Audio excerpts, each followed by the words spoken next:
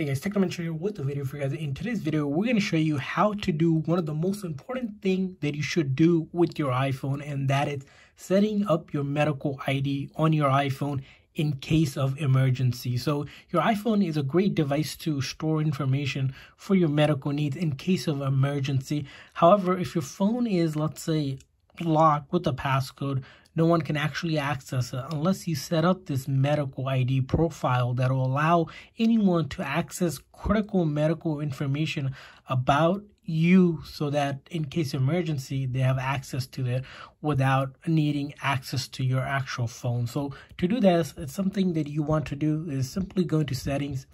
Once you go into settings, what you want to do is look for the health app. So you can go down here, you can click on the health app, and you'll notice here in the health app there's a medical ID section. You're going to go ahead and click on that, and here basically gives you an idea why you would set up a medical ID. So the medical ID is basically information about your important health things like allergy, medical condition, and you can also set up things like emergency dialer for emergency contacts, so that in case of emergency, someone can dial your important contact to let them know there is an emergency for you. So you can simply click on create medical ID, and then you can add all of this information, as much detail as you wanted or as least detail as you wanted. For example, you can add your photo, your full name, date of birth, any medical condition, medical notes, allergies, again, important things, any medication you take, your blood type, your weight, height, primary language, and then here you can add emergency contact as well here. That will allow you to add contacts so that they will receive a message. Your contact will receive a message saying that you have a emergency service when using emergency SOS. So that will be also part of that. And then here, this option here where you can actually show when it's locked for emergency access.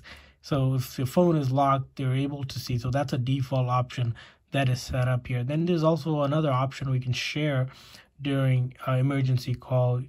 Your medical ID card will not be shared if you call emergency service. That's all. So it's basically saying that if you're knocked out unconscious, something just happened and someone needs to access it, they'll still be able to access this. Now this is really critical to do, and the way that someone could access that is simply by holding your phone here. You can do the emergency SOS here, or simply when they try to open it, there's going to be an icon for a medical ID that it will show up. So that's really important to do. So we'll add a contact here, let's say Joe Tech,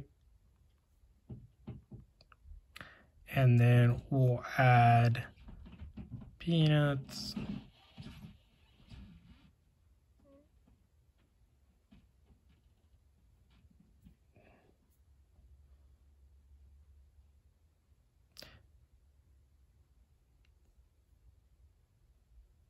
so you want to do this, and then after that you want to share as much information that you can hit done. And now you can do it. As you can see, now it will share during screen lock. So we'll go ahead and just set up a screen lock on this device really quick, just to show you how you can have this be accessed.